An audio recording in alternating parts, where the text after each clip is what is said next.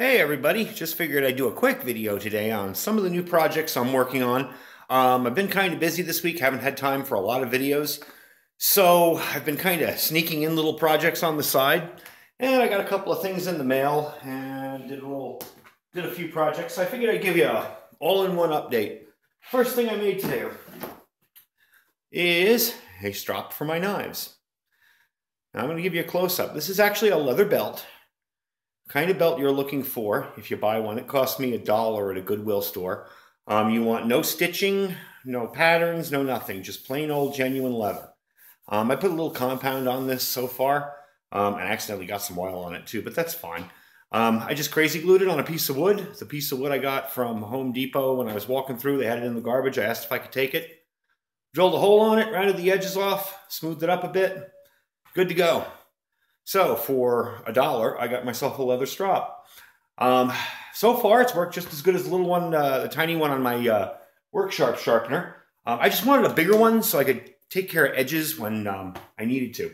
A couple weeks ago, Morgan over on the Armed Rogue channel had mentioned she modified her Mora so she could use it with her ferrocerium rod.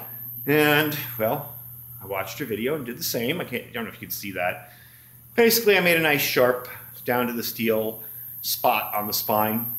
I also, in the mail, got a one of the Monster ferro rods, 6 inches long, half an inch wide. Oh, probably won't get any sparks now, watch. It does put off a ton of sparks. As you can see, yeah, there we go. But I'm at a weird angle here on the camera, so you won't be able to see it as well. But I don't know if I'm gonna make a handle for this. I kind of like it just the way it is. Seems to work pretty well. And I've been pretty happy with it. Next project. Probably most of you know what this is. I'm going to move the camera in a bit so we can take a good look at these last two projects. This is going to be an ammo can stove. All the junk in there is parts. So far I've gotten to the point where I've got my smokestack chimney. I got this in here. That's just a piece of conduit. 2-inch conduit with a 2-inch pipe, fits right over the top. As you can see there. Got the chimney, got a little diffuser. I'm probably going to build a small cover diffuser type thing for the top there. But for now, that's just to move the smoke away from if I have it inside of a tent or something. I got some pieces of metal cut, just a piece of sheet steel. I'm going to use that as the door. And I didn't do a build video on this because basically this takes a lot of time. It's been over probably the last 2 weeks that I've been working on this. And to keep track of the footage right now, because I'm just so busy with our business, would probably be kind of hard.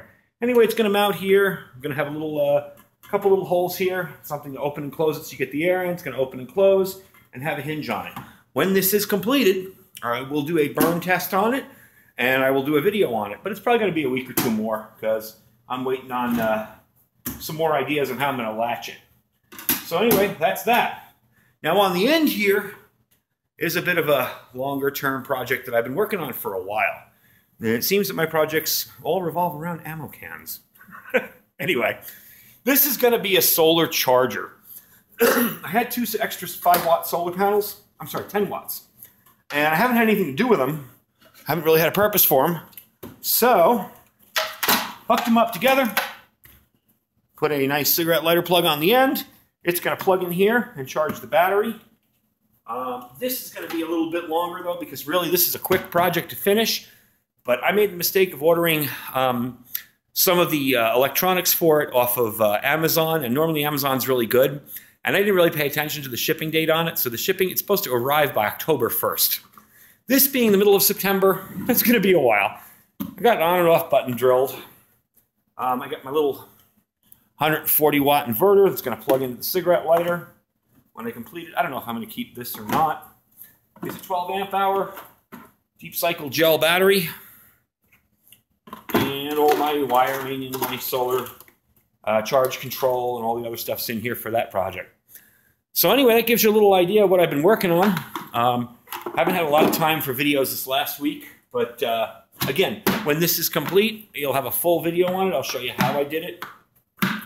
But it's one of those projects that I've been building over time, and I really haven't had time to stop and do each segment. But anyway, that's where we stand right now. Keep watching. I do have a couple more videos that are going to be coming out in the next few days. But that's my survival projects of the week. Anyway, thanks for watching. Don't forget to click like. Don't forget to subscribe. Don't forget to comment. And I will talk to you guys real soon.